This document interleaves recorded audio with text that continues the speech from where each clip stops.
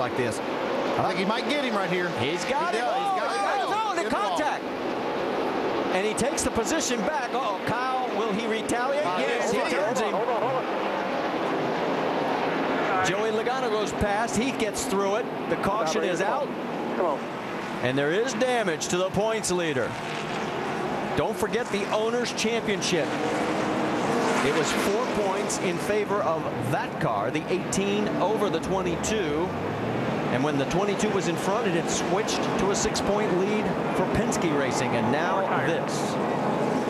Well, that's the chance you take. I mean, he did get the 22 car cleared, but he knows he's going to have just a little momentum. And that's what happened right there. And Keselowski got into him a little bit, got him in the wall. And then the retaliation. I think a big question is how much damage does the 18 have, if any, from the slight contact he made with the wall.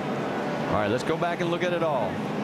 They battled for about 10 laps here. You see Kyle got just a little bit loose there as he pulled up in front.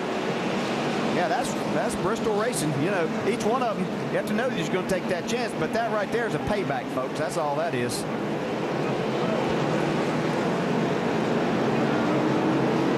And there you see everybody else getting around safely. So the only damage in this really appears to be on the 22.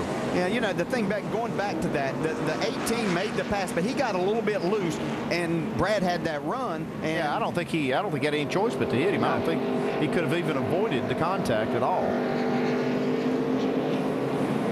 Well, they're going to go to work on Brad's car. We will take a break. Josh Wise will get the lucky dog. That'll give us again 23 cars back on the lead lap. We're under our 6th caution with 29 to go.